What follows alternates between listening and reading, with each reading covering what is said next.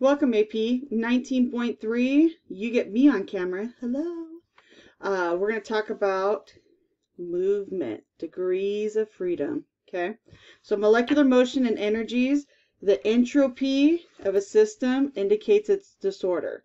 So we know between solids, liquids, and gases, we have the most degrees of freedom. When we're talking about freedom, we're talking about movement. So we have the most disorder, aka particle movement. And over here we have the least particle movement. Now I don't want to say the word none because there is movement in solids. They vibrate in between the structures. So like Mr. Water Molecule here, if this was solid water, there's still vibrational motion. Kind of think of it like a slinky going back and forth, back and forth, back and forth. There is movement there in the bonds, but not like going like this or something, some crazy gas or liquid type of motion. In any process that increases the number of gas molecules leads to an increase in entropy. Now you just saw this in a learning objective from the video right before. When you have a reaction, it's very important that you pay attention when it's entropy, those states of matters. So anything, say like you have a gas that produces another gas, you have to keep an eye on, watch the moles. Watch the moles of the gaseous ions. So somebody like this, where I have 2 moles, A and B, I have 2 moles on my reactant side, but over here, I only have 1 mole. I have not increased the entropy of the reaction. I've actually decreased the entropy of the reaction. I went from 2 moles having disorder down to 1 mole having disorder. So I still got gases, I still got movements, but I have led to a decrease in movement because I have less gaseous moles. So any reaction that increases the number of gaseous molecules leads to an increase in entropy. So same thing right here. What if I had like nitrogen monoxide reacting with O2 and I get this 2NO2 gas? Well, right here I have 2 moles plus 1 mole of gas, and then I have just 2 moles of gas. Well, I went from 3 to 2. I have decreased my movement. And if I decrease my movement, I have decreased my entropy. Be very careful when you like have liquids and solids thrown into this. So like if I would have had maybe like 4 A's that were solid and maybe 1 B that was a liquid, and I produced 2 moles, oops, sorry, 2 letter C's, but they're gases. And I know you're looking at the reactant side and you're like, okay, 4 plus 1 is 5. But I have solid, liquid, produced a gas. I have more movement. I have 2 moles of gaseous movement versus no gaseous movement on this side. I have definitely increased my disorder. So in this case, my entropy has increased. So anytime you're able to increase the number of gaseous moles in a reaction, you increase entropy. So the first thing is, ladies and gentlemen, find the gaseous moles. Okay, which side has the most? So which side has the most? And obviously if your products have more, so reactants versus products, if your products have more gaseous moles, you have increased entropy. Should probably be putting like a capital S instead. Or if your reactants are increasing gaseous moles for your reactants, then in that case your entropy would be decreasing. What if you only have solids and liquids? Okay, so if, let's even go in this route. What if I had like 2 moles of solid and maybe 1 mole of liquid, and then I produced 2 moles of liquid. Okay, I don't know why I keep writing the word moles. So 2 of letter C, and he's a liquid. I have no gases. So now I go to the next state of matter. Now I go to which one has most movements. I got to look at liquids now. If I have no gases,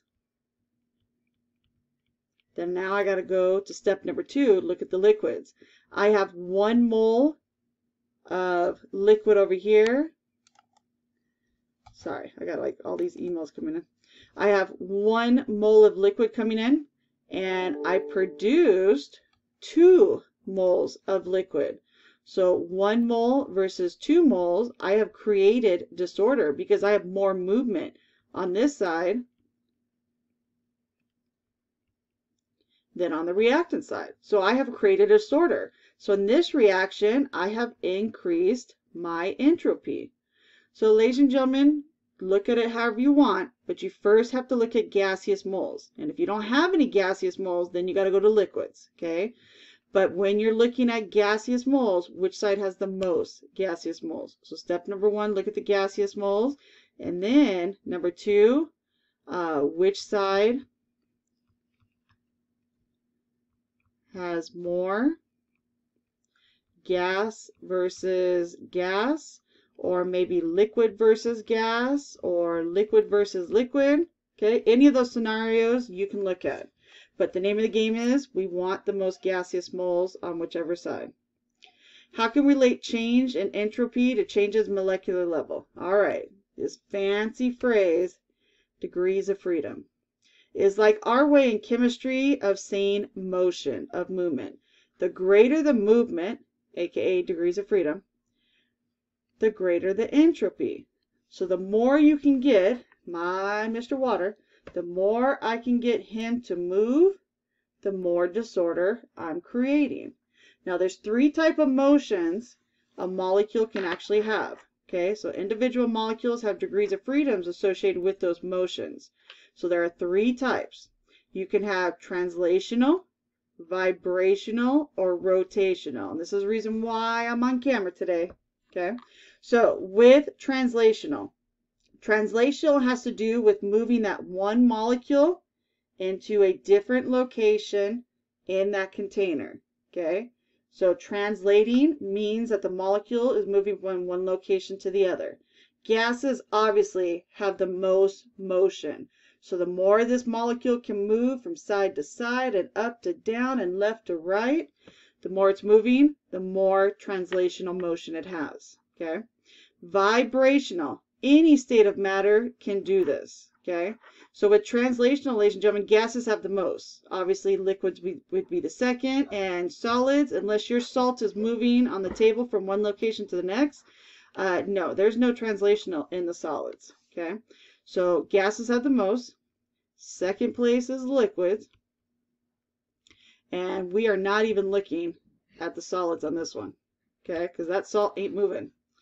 Vibrational moment, all states and matters can do this. And we're looking at, and I put this picture in there from the book because I always like this picture. Vibrational can happen here in between the bonds, and it can happen obviously here. Okay, it can happen from up this way to this way, just go up and down each side. And you can even bring these 2 hydrogens, you can even bring them closer. Okay, there's vibration going on there too. So in this picture right here, okay, these 3 movements right here, this would be like your vibrational moment. So every state of matter can do this. Obviously, gases can do the most of it because they're moving more. Solids can still do it because the particles in solids, they are moving, they're just only vibrating. So same thing, gases would still have the most vibrational motion. I just don't want you to think solids are just sitting there looking pretty. Okay, they do move, but only in their bonds. Okay, they're not moving from one location to the other. Rotational, I always like to tell students back in the day, if you ever played with them, like a top. Okay, well, kind of like a spinning jack. If you ever played jacks when you were pickup jacks, if you played them like when you were a kid. And what happens is, think of it like this: if this molecule was kind of like cut in half, like on an axis, and it rotates. Go side to side to side to side, just like this. Gases can do this. Liquids can do this. Solids, they can't do that. Okay, so you have to think of it like this picture right here. I'll put little stars on that one. And this one, we'll put this star, would look like this. So you would have to show AP in like a picture type of form. What type of movement would it have? So it's like thinking like you have like an imaginary axis, kind of like splitting down the middle of it. and you would just draw this little spinny little sign on it to show that it's rotating on that axis. Well, I always get students to say, well, what if it's like even atoms? Because right here, you have 3 atoms. Well, what if it's like 2 or 4 or 6? Can't this guy still rotate? Where's the axis? Well, the axis would then be right in the middle of the bond. So it just rotate like this, back and forth, just like this. Gases can do this. They can rotate all the way. I feel like I'm doing some crazy dance. And then liquids, well, liquids flow, but they can still rotate as they flow. Gases, they're just vibrating. They're vibrating, but they're also going in and out, and vibrating, going in and out, in and out. So you need to look at, you need to always think, and you know, you think Rodriguez sounds crazy when she says this, but you got to think like a molecule. You got to think like if you were a molecule, what type of movement would you have? Could you have any of these 3? Because you got to have at least one of them. And the more movement you have, the more entropy. Okay, that's always the name of the game. The more movement, the more entropy. So if you have a gas can actually do all 3 of these. A liquid can do all 3. Solid, there's only one he can do, and it's vibrational. So we like to call it a fancy word of, if you were going to take a picture of a point in time, if you froze time and took a picture, we call it a microstate. And what a microstate is, it's like a snapshot. If you could take like a snapshot of a picture at any point in time and look at the speed, position, the energy at that given time, what would that microstate kind of look like? So you take a picture, snap, take a picture, snap, take a picture, snap. Every time you take a picture, does the movement change? And I hope so if it's a gas, okay? I apologize, all these CSF emails coming in. Right here, every time you take a picture, it's what we call a microstate. It means it has a different position, a different speed, a different energy every time you take a different snapshot, aka microstates. So the more microstates it has, the more entropy. Okay, because what's the whole point of entropy, ladies and gentlemen? It's about motion. We want movement. So are there some things that you can change to make somebody move more, aka more degrees of freedom, more microstates? Absolutely. We can increase volume. Now, why would increasing volume create more movement? Well, think of it, ladies and gentlemen. We're talking about volume of the box, not volume of the sample. So if I went from here to an increase in volume of the container, I had gases that had this much space. They didn't have a lot of freedom, okay? But then I said, hello, big box, big container, and look at all that room. Those gases can spread out, stretch their arms, kick back, and just fly all over the place and move. When you increase the volume, we're talking about increasing the container. You know, ladies and gentlemen, this ain't rocket science. You know when you change that temperature, oh yeah, that temperature increases, what have you done? I have created more energy. I have created more collisions. I have created more, now related now to this topic, I have created more movement, particle movement. What else have you created? I have created more degrees of freedom, which is like our fancy way of saying moving. I have also, if I started taking pictures, wouldn't I have more pictures of that molecule in like different locations? Absolutely. With the solid, I take a picture, he's just sitting there, he's just vibrating. I take a picture. Is it a different picture? No. Okay. Maybe he's up here, maybe he's up here, maybe he's here. Same picture, okay? Gas here, here, here, here, crazy. Even a liquid, woo, woo, he's blowing. I can still get more pictures compared to a solid, just sitting there. It's bouncing. That's boring. Okay, we want gases. We want chaos. So I can even get more microstates, more snapshots of different movement. And I think you're getting it, ladies and gentlemen. I think you're getting it. And obviously, if I add more moles, more molecules, more moles, I just say, come on in, more particles, come on in. and I definitely create more disorder. So when I increase moles or molecules, I have created disorder. And if I create disorder, more chaos, I have increased my entropy. And that's a good thing. We want disorder. We don't want order. That's boring. Okay. So increase in temperature, increase in molecular molecules, moles, and an increase in volume. All of those could definitely get you to have any of these changes increase your possible positions and energy. Okay. You just got to think like a molecule. So when you're explaining, ladies and gentlemen, you know that explaining portion, okay, especially qualitatively without the numbers. Think of like melting ice. If I'm going to melt ice, I'm going to go from a solid to a liquid, okay, and have I created movement? Absolutely, because in the beginning, you first talk about the solid, okay? The solid is very held tightly in a rigid type of what's called crystal lattice. Hey, remember that word back in chapter 7, crystal lattice? Okay, lattice energy. And you're like, OMG, I forgot what that was. 33 more days. Thank goodness we're going to be reviewing. Okay, so in that solid structure, it's a tightly packed crystal lattice. But then when it starts to melt, those molecules can move. And we have created degrees of freedom. We have increased our particle movement, and now the particles are more dispersed. They have been distributed throughout that container. I have created movement. You have to talk about him, ladies and gentlemen. You saw it in the first video. You better give some love to that word movement. What if I threw like a salt and water? I'm trying to do like a strong electrolyte, aka ionic compound, and I'm trying to take Mr. Potassium and Mr. Chlorine right there, probably a bigger molecule because chlorine's bigger. And I'm trying to put him in water with Mr. H2O. Now, strong electrolytes 100% dissociate. And if they 100% dissociate, the question is, did I create more movement from that solid? Or did I create less movement? And you know, ladies and gentlemen, that solid is in a very highly ordered arrangement. And remember, these things are called crystals, crystal lattices. When that solid dissolves, I have created some ions that can move.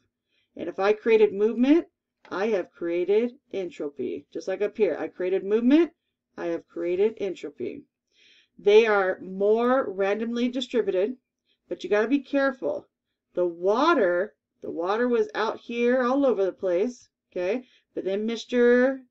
KCl came in, and now I got K, and I got Cl, and I got my oxygen, part of water, that's attracted to that potassium, and I got my hydrogens attracted to at least one of those chlorines. What happens is you actually have disorder and order at the same time. The water molecules actually become a little bit more ordered, okay, because they were flowing, they were moving, and now you got him attracted to an ion. You've actually created a little bit of order. So some of this must be used to hydrate the ions. So this example involves both ordering and disordering, but the disordering trumps everything. Okay, so you probably don't even have to talk about the water being more ordered. It's all about those ions. I have created movement for the ions because they 100% dissociate. They are free to move about compared to in a solid form. So anytime you create movement, solid to liquid, liquid to gas, solid to gas, any of those create disorder. When you go the other way, ladies and gentlemen, you create order. So even if you increase moles in that container, you definitely have created more movement, more freedom, more particle distribution. Real quick little shout out to the last law of thermodynamics, the third law. It says if you have a perfect crystal, which means obviously we're talking about a solid, okay, probably an ionic compound, at 0 Kelvin, okay, which is called absolute zero, okay, which we're talking about negative 273 degrees Celsius.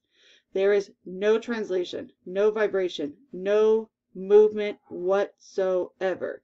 The bonds aren't even moving. That's how frozen it is, okay? So we call this a perfect state of order. There's nothing moving. So the third law of thermodynamics, the entropy of a pure solid crystal at 0 Kelvin is 0. The entropy is exactly 0 at that temperature for a pure solid crystal.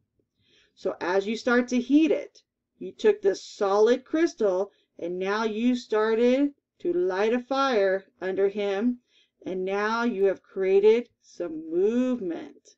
And if you created some movement trying to get this guy into a liquid phase, whatever that temperature may have been, I can now create some disorder. Think like a molecule, ladies and gentlemen, and honestly, it will save your life in this topic. Think about how Mr. Water moves. Think about diatomics moving. Think about any molecules. How does it move